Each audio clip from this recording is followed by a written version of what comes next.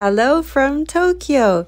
Today I'm going to do another tree. So I've put masking tape on the sides to create a triangle, and I'm going to do a balloon smash today, and I'll be using these colors. This is Carmine and this is Naphthol red medium, and there's burnt umber and light gold, and in here is titanium white, which will be the base. And I'm using just this clear PVA glue, 70% and 30% water as my pouring medium for all the colors, for all of it. And so this is going to be very thin in consistency today. So here we go with laying down the base first. Here you can see just how thin and fluid the consistency is of the base paint, and the colors are pretty much the same, maybe a little bit thicker. So once we've fixed the sides, make sure that's got paint on it, and torched out or popped out any of the air bubbles with a torch, it's time to lay down some colors. And I'm going to blow out the colors first and then do the balloon smashes all at once afterwards. You can see here how the colors are sinking into the base paint because the base paint is so much thinner. So what I have to do here is to blow the colors up and through the white paint. So you do end up getting a very, very soft and muted colors.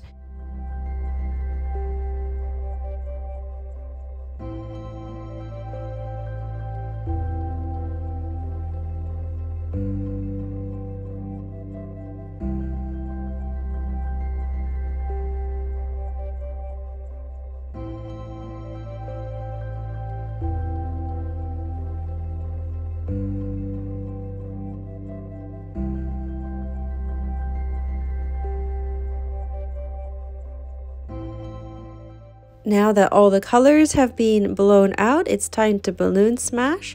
And because the paint consistency is so thin this time, I'm not going to try and fix the middles until afterwards. I think already from here, I know I will struggle with that because it's so thin today. So if you'd like to have more control, use much thicker pouring medium, a thicker glue, or just use FLORAL.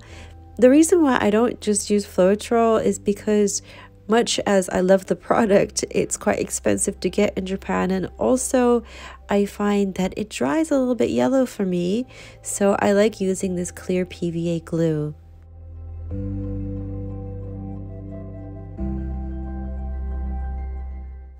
Up until this point, I've been wiping the balloon per smash, but after here, I'm just adding what paint I have on the balloon into some of the emptier spaces. So again, this is picking up a lot more of the white and making it a very, very muted. But I think it's really pretty. It's reminding me of toile fabric.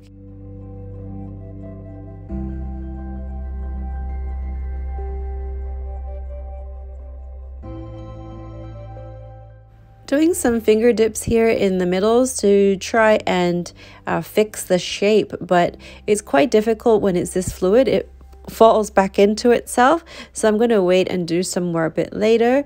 And I'm just going to add some more white and some more color here because I didn't like that section. You can always fix it whilst it's this wet still, so just add some more base color and paint and restart.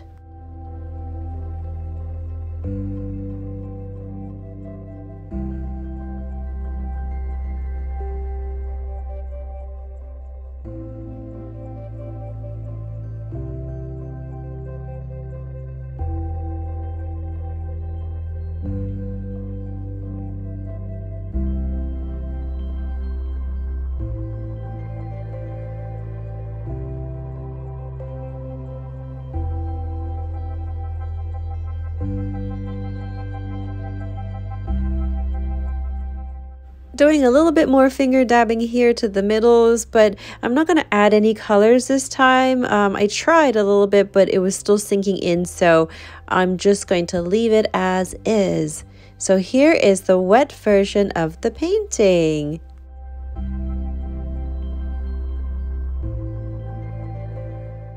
It kind of reminds me of porcelain or bone china.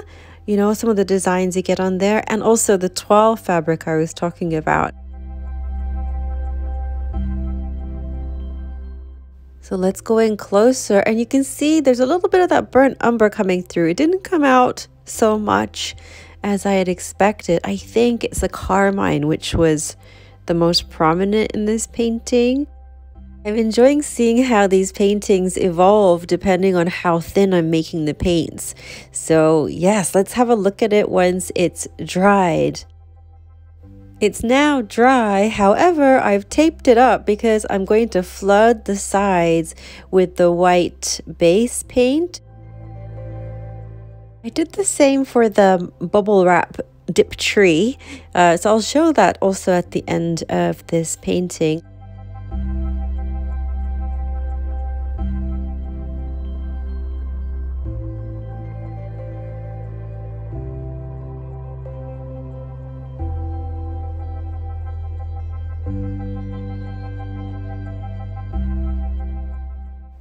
The air bubbles have also been popped with the torch, and now let's wait till it dries.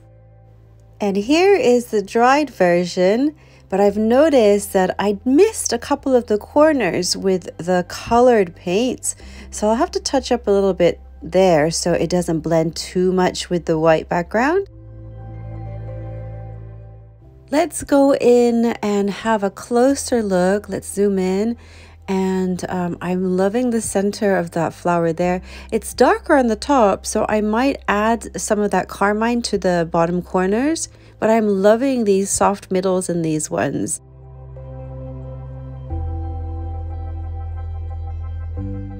The colors are actually much brighter than this. I'm just gonna move it over here so you can maybe tell the color better from this lighting. So what I've learned from doing many of these floral balloon smash paintings is that when you're not so sure of how the middle looks whilst it's wet, it's worth leaving it until it dries because you get some amazing results. Oh, and here is the bubble wrap dip technique tree after the sides being flooded out with white paint. So that was the last of my 3 tree series for this year. So I hope you have a wonderful festive season. If you celebrate Christmas, Merry Christmas. And I'll be back with another video shortly.